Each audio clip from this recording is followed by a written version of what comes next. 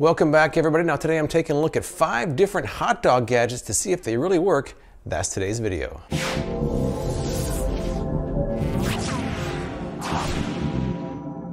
I was a little surprised there were this many different hot dog gadgets to begin with, but today I'm going to start off with the simplest of the bunch, and this makes a single hot dog and bun. That's the Hotdoglicous. Let's check it out. All right, I paid $8 for this one. It's got a vent on top. You simply put your hot dog in the chamber and it scores it for you. On top of that resides your bun. You nuke it for 55 seconds.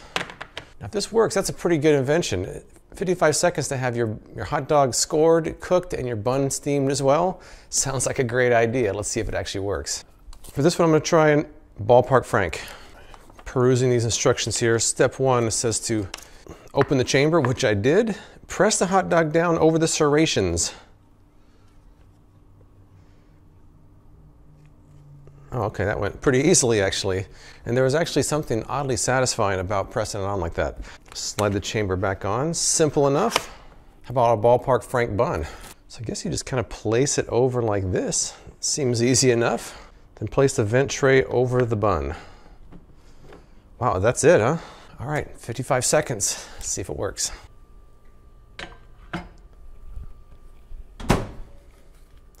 Can't be a minute, huh? It's gotta be 55 seconds.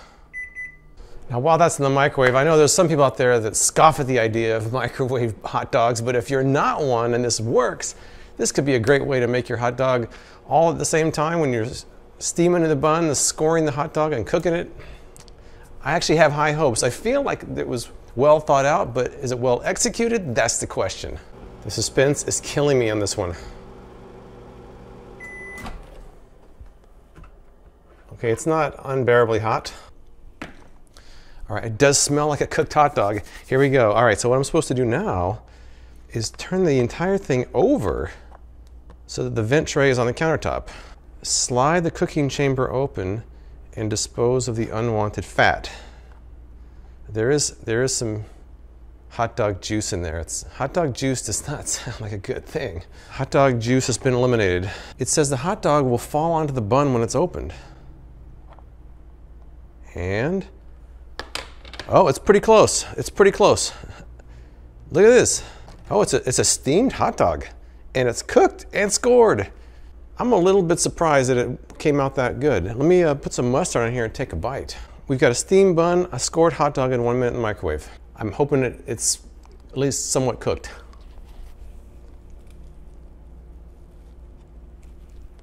All right, so I got good news and bad news. The good news is the hot dog itself was well cooked and it came out right, but the bun, it was a bit chewy. It didn't really taste as good as, it tasted fine, but the texture was not so great. I'm gonna do it one more time.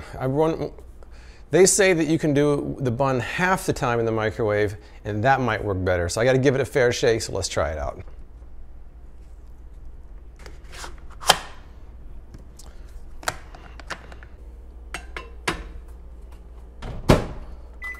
"30 seconds. All right, this is after 30 seconds. I'm just adding the bun for the remainder of the cook time. Crossing my fingers, this works. Here we go. All right, here we go. Once again, take 2. I've got faith in it. Hotdoglicous this time. Remove the nasty fat.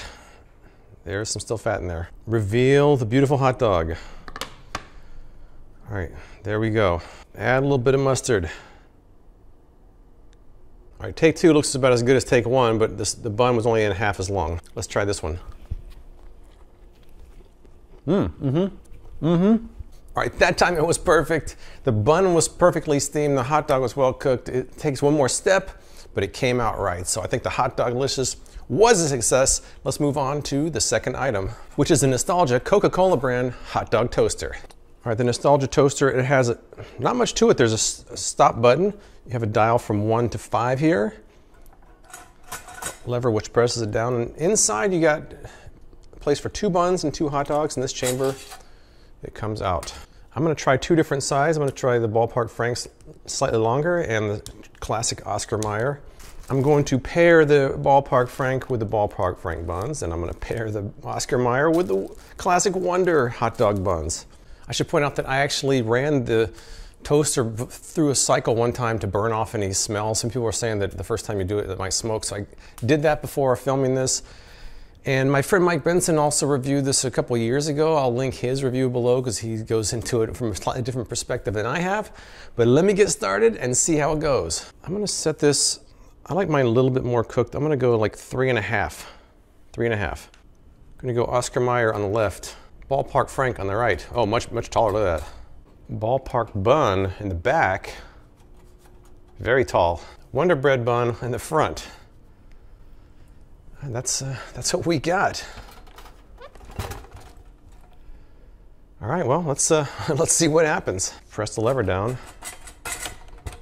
And as with my friend Mike, he had to help the buns in, and I'm gonna have to help these buns as well. All right, buns are in. Buns are in, hot dogs are in, we're cooking. I don't know how long it's gonna take, but I'm gonna stand by until these pop up. A lot of people online were saying that the buns get kind of burnt on the edges. I'll have to look out for that. Some people were saying the hot dogs, it kind of takes a little bit of trial and error to get it cooked right, so I'll look for that as well. I don't mind a little bit of burnt edges on the hot dog bun. Some people mind that, I don't. As these are cooking, I will say that some people said that different size hot dogs didn't fit. It doesn't seem like that's a problem. Even the longer Ballpark Franks seem like they still have plenty of room to go. Oh, I just heard a crackle. I hear like a crackling. Oh, it just popped up, but it didn't go up all the way. Ooh, I feel like something is not right. Oh no. All right, the Wonder Bun, it's a strange burn. The Ballpark Bun, oh no.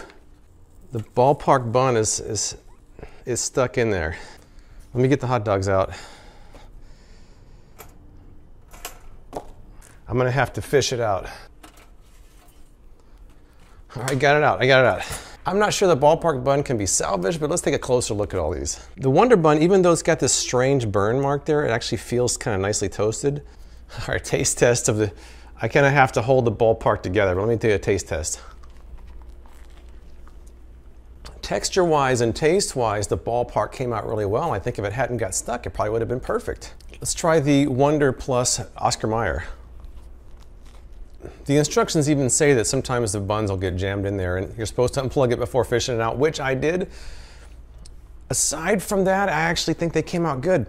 I actually kind of like the crispiness on these buns here. I feel like the hot dog could be slightly more cooked.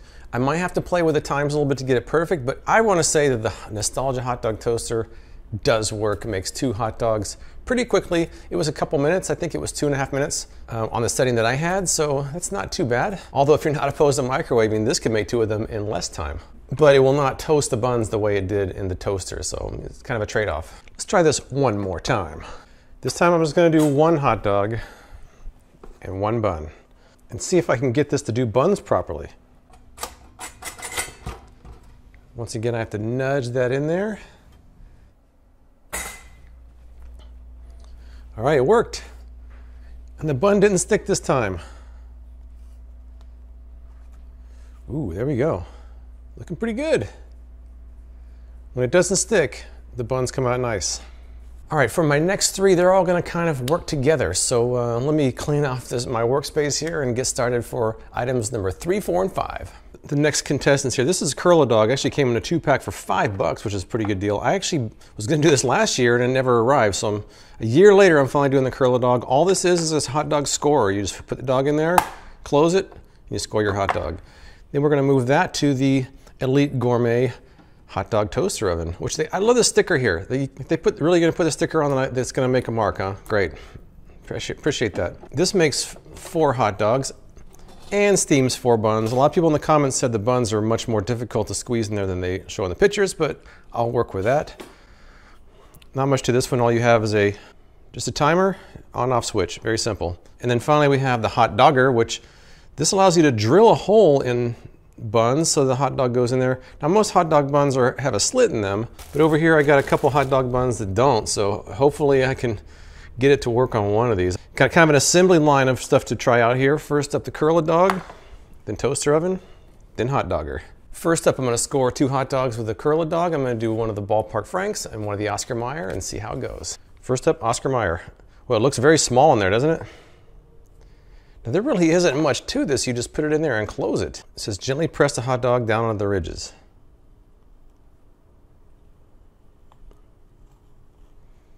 All right, that wasn't very gentle, but it did go in there. Close the unit and insert the skewer. Oh, I definitely felt it crunch right through that hot dog. It feels like one of those magic tricks with the girl in the box. He's putting the knives through there. Open the unit. I guess the skewer is so it comes out of there more easily. I thought the skewer was for cooking purposes, actually for removing purposes. All right, well that seemed to work pretty well. It's nicely scored, look at that, wow. Let's try a Ballpark Frank. Much longer.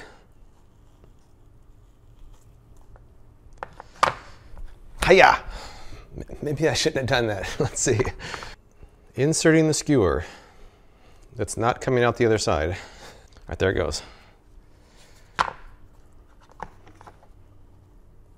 All right, I think I got 2 nicely scored hot dogs. We'll see how they cook, but that was a pretty easy process. Now let's load up the hot dog toaster oven. All right, according to the instructions, the first thing you're supposed to do is put your 4 hot dogs, up to 4 hot dogs on here. Load up your buns. Let's do it. I got these loaded up. I got my Curly Dog scored Oscar Mayer Wiener, my Curly Dog scored Ballpark Frank, non-scored Oscar Mayer, non-scored Ballpark Frank.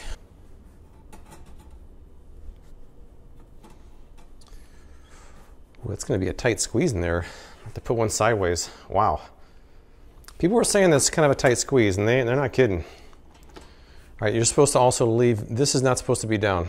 That's why they have this sticker here, which you can't remove. It says, turn the on-off switch. Turn the dial to the required cook time. What's the required cook time? It doesn't say. It goes up to 30 minutes, but then it says it'll take 10 to 15 minutes. I'm going to go 15 minutes. There's a notch there that's very hard to see. That's not very easy to see. These do not blink. For some reason, my camera is making it blink. And then they're off. Now we wait. While the hot dog oven has about 8 minutes left, I might as well try the last item, which is the Hotdogger, which I paid 10 bucks for. It looks like a very brutal item, or maybe some sort of a Minecraft building. I don't know. But the idea behind this one is that there are some buns that don't have slits in them, and a lot of people were complaining on Amazon that most hot dog buns have a slit. You don't really need something like this. But say you have a hot dog bun that doesn't have slits, you can create a nice opening for your hot dog to slide right into, ideally. At my store, I got the closest I could find to the buns they were using in their demonstrations, so we shall see. You're supposed to basically just use it like a drill bit and go right through it. It's going to be kind of close. The width is very close to the width of the entire bun, but let's see what we got here.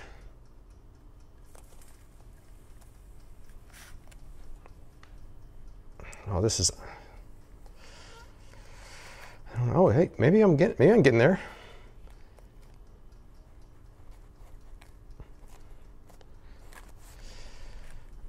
Oh, come on now. I had a feeling this was going to be too thin. I mean, that's the only buns I could really find. Look at it, splitting it. Well, this wasn't exactly a highly rated item anyways. Let me try the bigger of the 2 types of buns and see if I can get that one to work. I'm going to say already seconds in, it's already a failure. This one is a little bit thicker. I think I might be able to get it in there. Oh, I'm making progress. Oh yeah, I'm doing it. But as soon as you get to this bigger part, it starts to split, and I'm only this far in.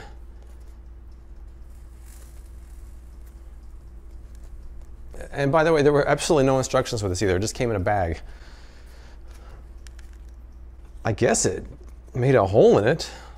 Not impressed with the Hotdogger at all. I'm gonna say of all the hot dog buns I bought in my entire life, probably well over 90% of them already have a slit down them where you can just place the hot dog in, so is this really necessary? Probably not. Let's go back over to the hot dog toaster oven and see how it's holding up. All right, the timer shows only a couple minutes left, and these look nice. Feel nice too. Honestly, I kind of like the scored ones a little bit better. Look at that. The Curly Dog did a nice job of scoring those. The scoring on the Curly Dog is actually better than the scoring on the microwave cooker. So I'm pretty happy with the Hotdogger. This is just about to go off, and I can't wait to see how these turn out, especially the buns, because the buns are hidden in there, and I don't know what's going on. It's a great mystery. I thought it was a nice loud timer going off. Oh, and they continue to roll. Ooh, that's a little bit tricky. That's going to be a little bit tricky. I'm gonna have to use 2 hands for that one. It's funny, I turned it off and it's still ticking. Now it just stopped. Interesting. Let's see how these buns look. All right, they're warm, not hot. All right, here's what we got. Looks pretty nice. We got 4 hot dogs, 4 buns. Took 15 minutes. Hot dogs feel done. The buns aren't quite as warm as I would like. They are toasted though. I guess that's the most important thing. They do feel toasted. But let's not forget about these as well, if I can even get them in there. I'm gonna take the ballpark frank that's not scored, because it's easier to handle, and see if I can stick it in there. Ugh. Maybe I should use some mustard to I don't know. That's as far as it goes. It doesn't go any further than that. All right, let me try the Oscar Mayer. I mean, we're just gonna put that aside. I'm gonna try the scored ballpark frank with the ballpark frank bun. Looks nice. And I absolutely must have mustard on this. Time for the taste test of the combo Hotdogger with the hot dog toaster oven. All right, as far as the toaster oven goes, everything was thoroughly cooked. The buns were lightly toasted. I might go a little bit longer to get the hot dogs a little bit browner and the buns a little bit more crispy, but otherwise it certainly worked as it's supposed to, and it was a very easy process. So in that case, I think the toaster oven worked quite well. It's actually been several days since I did those original tests, and I wanted to spend a few extra days trying these out off camera to see what I think about them, and now I'm prepared to give you my final ranking. Number 5 is still the Hotdogger. I think that most buns already have a slit. Even the ones that don't, this still seems to struggle with. I'm not sure that I see much of a purpose for this. This is a distant number 5 in my ranking. For number 4, I'm gonna go with the Elite Gourmet Hot Dog Toaster Oven. I think that it does work, but it's really slow. It's the most expensive of all these gadgets. It has kind of a retro feel to it. It's pretty good at keeping hot dogs warm, but as far as just throwing together some hot dogs, this is definitely the slowest of the bunch. Probably not something I'm gonna keep using.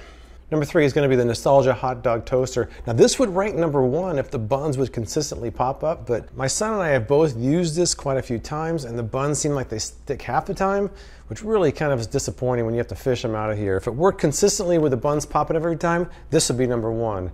When it's inconsistent like that, I got to put it number 3. Number 2 is surprisingly high on the list, is the Doglicious, the microwave cooker. This might even rank number 1 if it wasn't the fact that it's a microwave hot dog cooker, but it does exactly what it's supposed to, and it does a pretty good job. I've just found that using the bun halfway through makes it perfect on the Doglicious. It's actually a pretty good product. Number 1, I'm going with Hotdogger. It's not something that's for everybody, but if you like scored hot dogs, this is the way to do it. It's easy, it's simple, it works consistently every time, and it's only $5 for 2 of them. The Hotdogger is my top pick, but although I do think everything but number 5 were all pretty good. Have you used any of these products? Tell me what you think in the comments below. I appreciate you guys watching, and I'll see you next time.